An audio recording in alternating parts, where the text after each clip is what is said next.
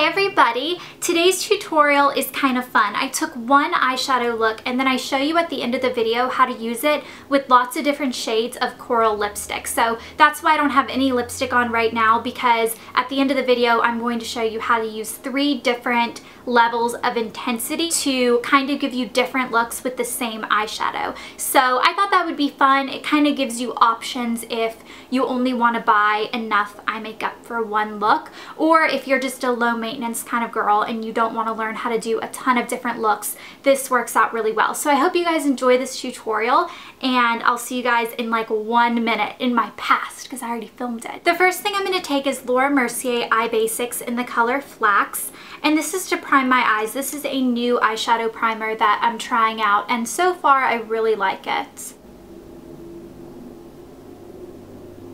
Then I'm going to take the eyeshadow Wedge with my MAC 224 brush. This is a really nice neutral color that I'm going to use as a crease color. I'm just doing really long strokes back and forth all over my entire crease. And this is just going to give my eyes some definition before I go in with a really shimmery lid color.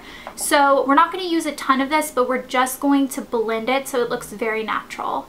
Using a clean blending brush, I'm going to go around the edges of the Wedge just to make it even more natural looking. And you want to pick a color that's a couple shades darker than your natural skin, but a similar tone, and you want a matte color for this. So for me, for fair-skinned girls, Wedge by MAC is perfect for this. For the lid, I'm going to use my Chanel Whipped Eyeshadow in Emerveille. This is my favorite eyeshadow right now. I have been using this every day, and it's nice because it's very versatile. You can wear it and create a lot of different looks. So I'm just applying this with my ring finger all over my lid. And the reason that I put the crease color on first is because a lot of times if you do a lid color first, the crease color can actually blend away a lot of the lid color, and the lid color isn't quite as true as it would be if you put the lid color on second.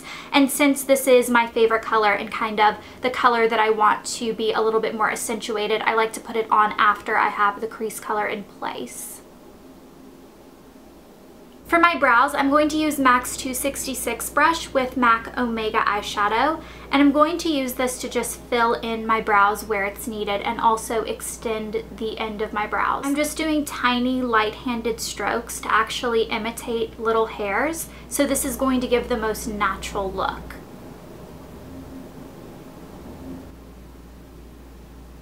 Then taking MAC's Tissueweight eyeshadow with the same 217 brush that I used earlier, I'm going to use this as my highlight color. So I'm just going to place this right under the brow to kind of lift it. For my liner, I'm going to use Urban Decay 24/7 eyeliner pencil in Demolition, and I'm going to use this on my waterline and also on my top line, just right in between the lashes to give my lash line a more full effect. And then using the same brush that I used for my eyebrows, I'm going to smudge up the liner. I'm actually placing my brush right on the liner, and then I'm kind of just pulling it upward to smudge it and blend it out. I'm going to curl my eyelashes with my lash curler from Chanel.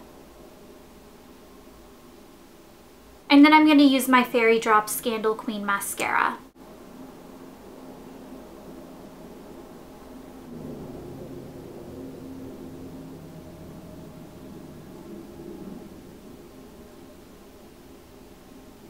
I'm going to add a little bit of color to my face by using MAC's Mineralized Skin Finish Natural in Medium Deep. I use this as my bronzer along with MAC's 134 brush.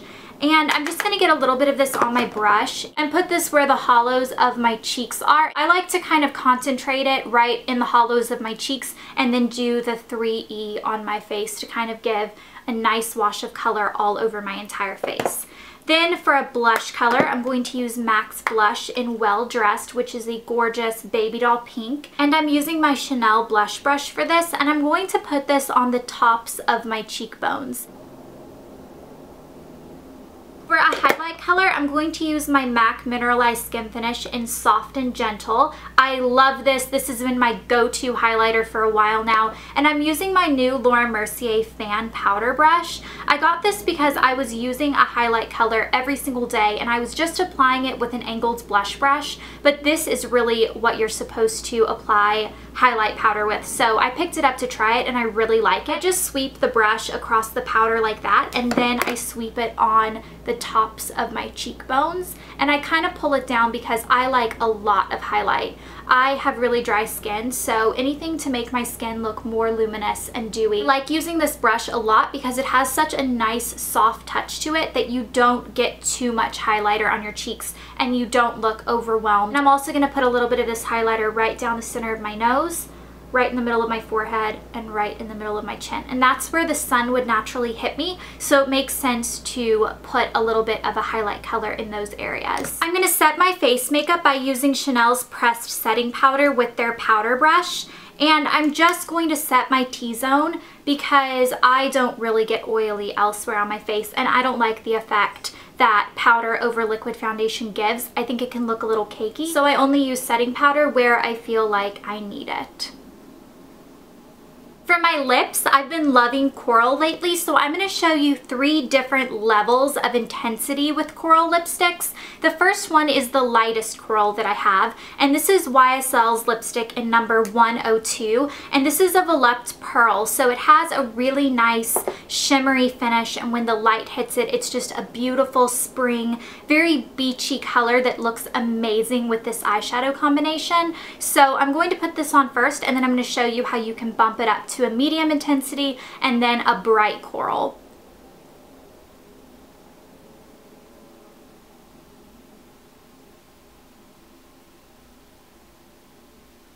So this is a very light creamsicle orange. It's definitely on the nude side, and it's very, very wearable. You could go much heavier on the eyes and still get away with this coral. This is YSL's Rouge Volupte in number 30, and this is my favorite lipstick right now. I love this. It's not a pearl, so it doesn't have that shimmer to it, which I do like in this first color, but it is a more vivid coral than this color, which is more of a light creamsicle. So I'm actually just going to apply this over the Volupte Pearl. This on its own is beautiful as well, and I've worn this in quite a few videos recently. You can see right away that this color is a much brighter, more vivid coral. And then the brightest coral of the bunch is a NYX lip gloss that I recently picked up at Ulta, and this is in the color Lala, and it is a really pretty corally pink. This one is a little bit more pink toned. It is really beautiful, layered over both of the first 2 lipsticks. So I'm going to apply this on top of the other 2 lipsticks now.